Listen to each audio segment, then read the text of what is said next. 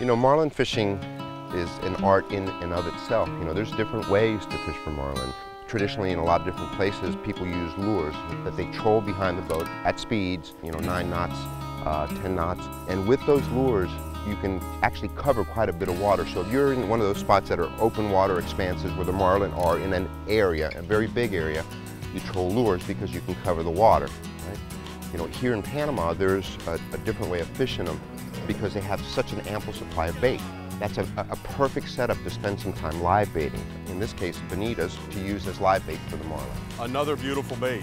The thing about live baiting is that you can't troll those bonitas at speeds, right? So you're not gonna cover a lot of area.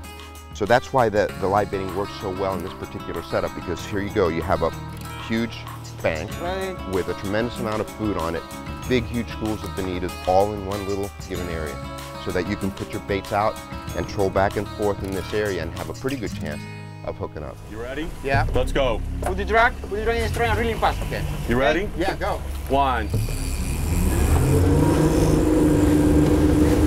Okay, Niso, oh, look at him!